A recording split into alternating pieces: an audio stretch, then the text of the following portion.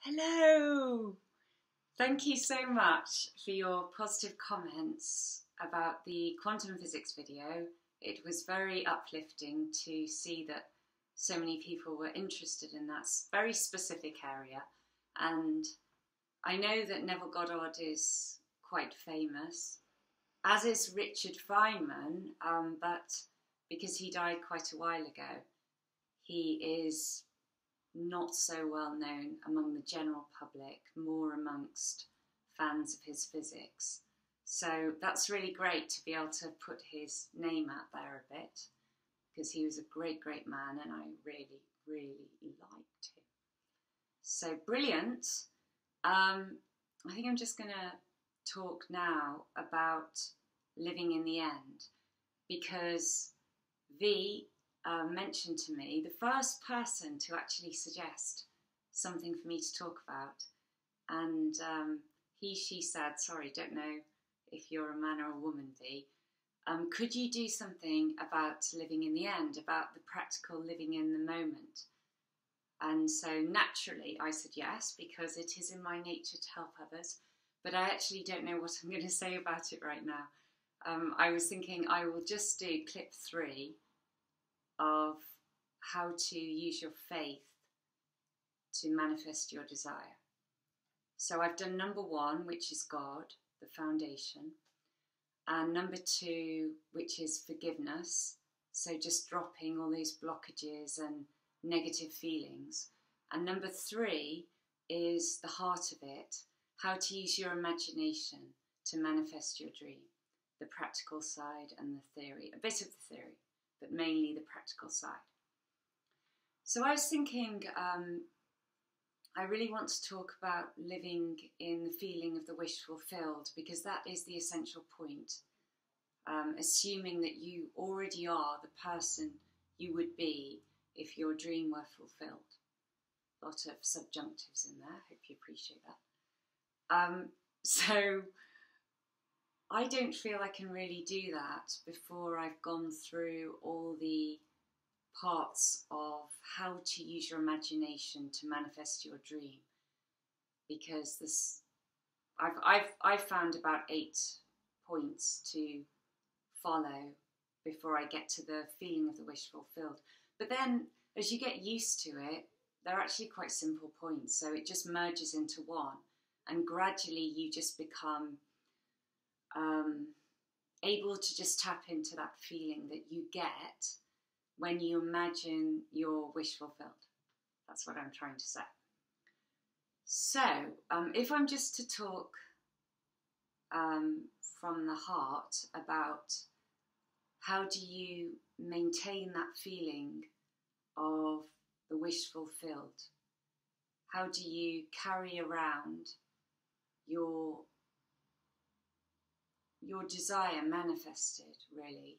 That's what you're trying to do. You're trying to feel that you're in a different state. You're still in the present state, but you're imagining yourself in the new state, which is the person you would be if your dream came true. And I think that's the main point that a lot of people miss. Not everybody, but a lot of people. I have, definitely, and I'm going to start trying to do it properly from now on. But we think, what's the feeling of achieving my dream? So the first thing I think of is I would feel really happy. So I take that feeling of joy with a visualization, and I dip into it every now and then. But for everything that we manage to achieve, we would feel joy and happiness. That's natural. A feeling of satisfaction, a feeling of confidence. All these things you can bring into it. But what some people forget is that when we go into a different stage of our life, if we achieve something and we're going up higher, if you're thinking in linear terms, but it's just really layers, I would say. I've got distracted now because somebody outside was shouting. Okay, where was I up to? Okay, feeling of the wish fulfilled. How to carry it about. Oh yes, so sorry about that. You would be in a different state. You would be a different person. Because even though something inside us stays the same throughout our lives, we do change in personality. So there would be some changes. So try and think, what would those changes be? What kind of a person would I be if I fulfilled my dream? How would I change? And then see yourself as that person, and then walk into it and feel what it feels like to be that person whose dream is fulfilled. And the more that you are able to enter into that feeling of the new state, the state you want, the more you're going to actually start stepping into it. And this does actually work. It's quite weird.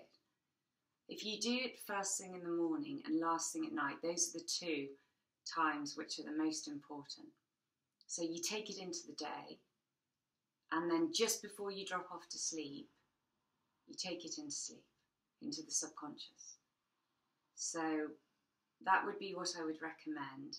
And then if you can dip into that feeling throughout the day, that's really good as well. But you don't have to always be in the state, because you're not in the state yet. You're in a different state. So don't feel that you've failed if you are not in that state 24 hours a day. It's not necessary. And I've met people, and I'm not criticising people following, I think it's called Abraham teachings, because I don't know enough about them, but I did meet one person, and she felt that she should not lower her frequency, so that she always had to be happy, or the good things were not going to come her way. And so I did think about this, like, could that be true?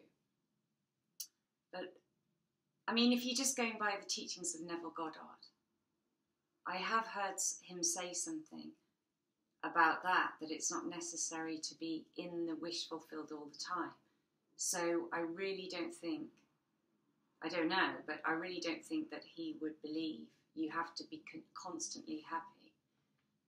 I mean, if you are naturally, that's great, but I think it can lead to a feeling of failure if you're not able to maintain that state. And also, is it natural? Maybe you can make it so that it's natural, but I don't know. We're all human beings. We express a range of different emotions, and sometimes we will feel sad, and it's perfectly all right to feel sad. And you shouldn't deny yourself different feelings, the range of feelings, because you feel you have to act a certain way. And it's your fault if you don't get what you want in life because you haven't been acting that way. I just don't believe that, but that's just me. So if it works for you, but I would just consider that thought though. We're meant to express different emotions. That's all I think. Anyway, I go off track as always. So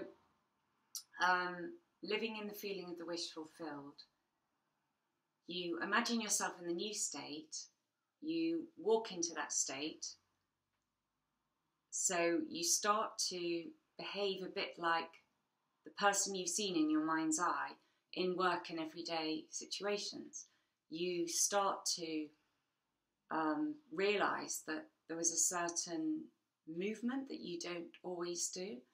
There was a certain feeling of confidence maybe, and you can maybe trace it back to what you're imagining in the morning and just think, oh, it's because I'm imagining myself more confident. That's why I am doing that. It's in my head.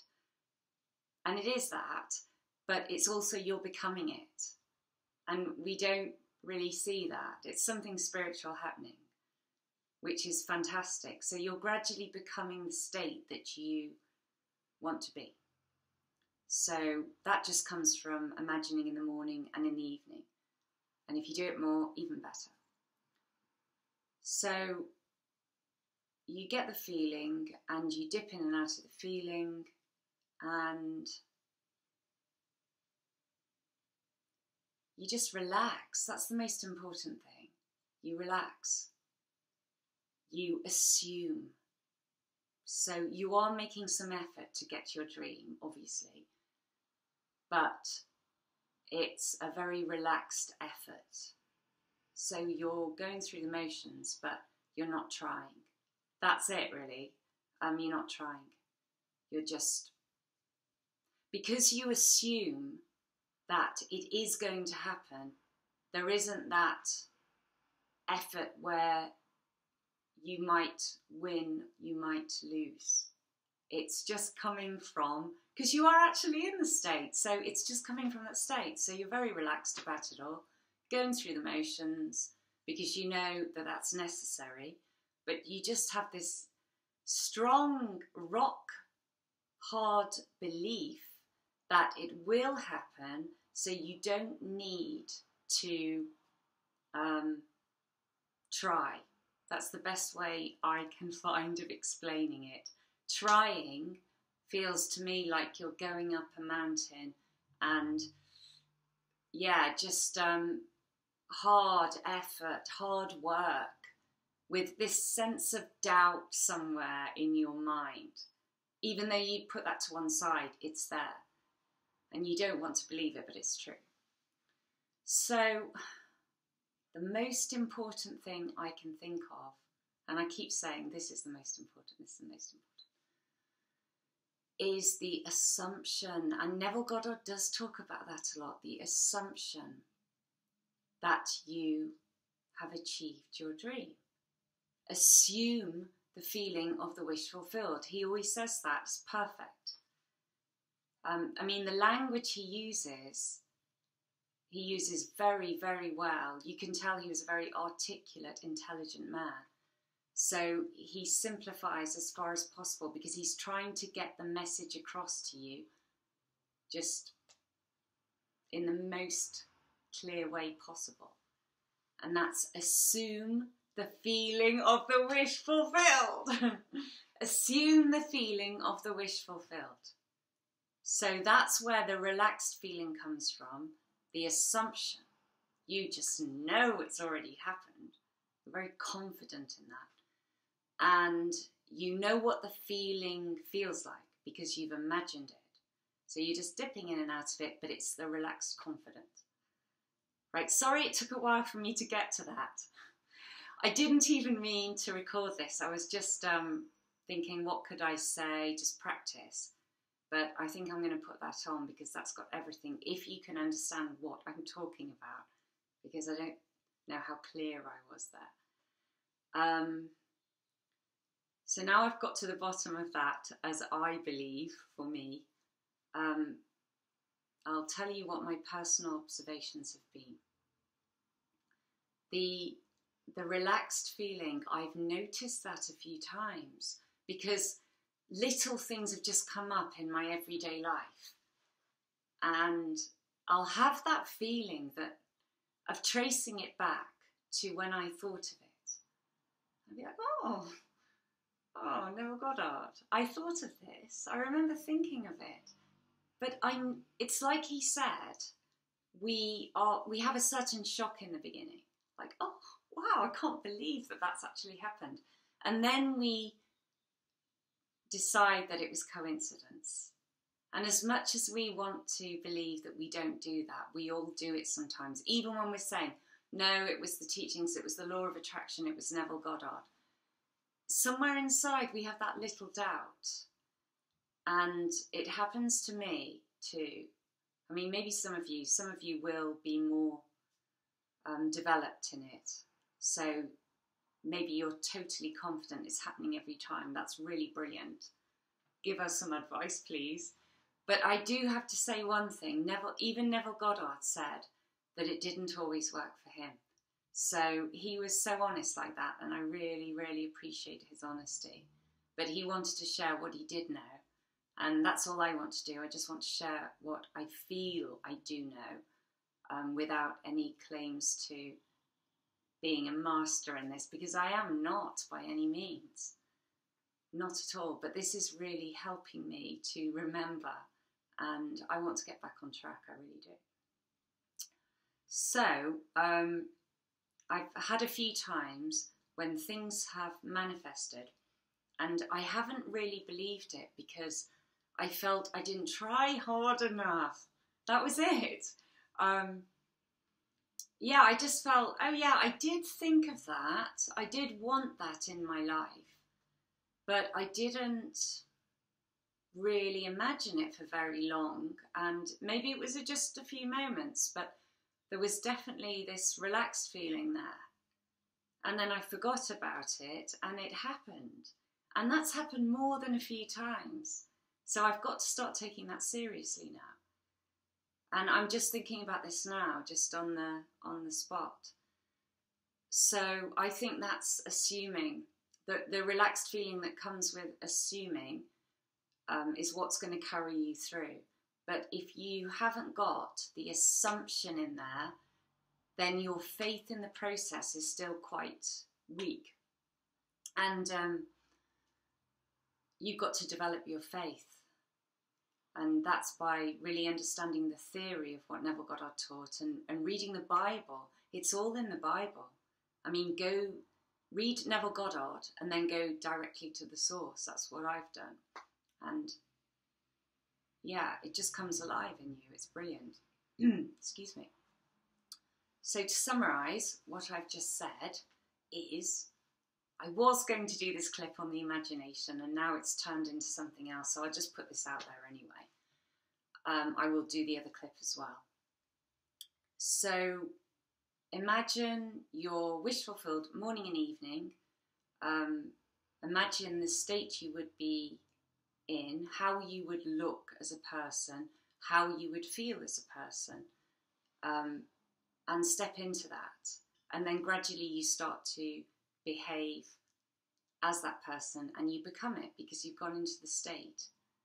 You've transgressed yourself in a sense. So make sure you imagine a really positive, a better version of yourself and walk into that, because if you're down and you're imagining yourself down, that's how it's going to go. It's going to get worse and worse. So always going up. And assume that it's done. Assume it's done. And that feeling has got to contain a degree of relaxation. Really relaxed. Really, really, really, really, really, really, really, really relaxed if you can. And then just drop it, because I think that's what's happened actually, because I have not spent a lot of time talking about these things and I've just dropped it because maybe they weren't that important to me. I just thought, that'll be nice. Imagined it, was really relaxed about it because I didn't really care that much if it happened or not. And then later on, something would come up, meaning that I got that thing.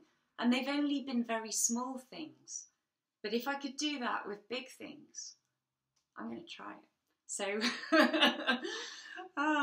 if anybody is benefiting from doing these videos, it is me. So thank you for encouraging me, because I am definitely being helped by it. And sorry if I sound pretentious in any way, it's not my intention.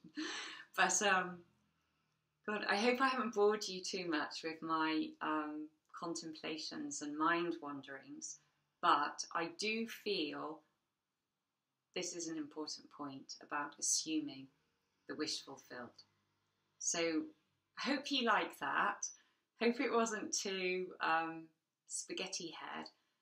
And leave your comments below and let me know if you managed to achieve anything, bring something into the world when you have mastered that relaxed feeling and of assumption. Blah, blah, blah, blah, blah. And speak to you soon. Bye.